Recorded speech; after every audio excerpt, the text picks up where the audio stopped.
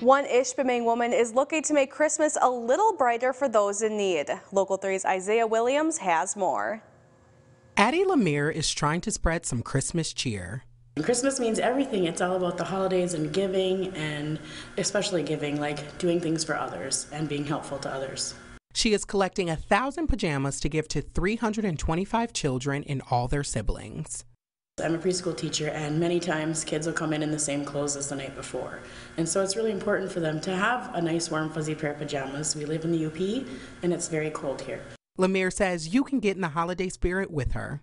The only thing that we ask is the pajamas are new. Most of these families are low-income families, and they probably either don't have pajamas or they don't have the money to buy pajamas. So getting a brand new pair of pajamas for Christmas is such an amazing thing.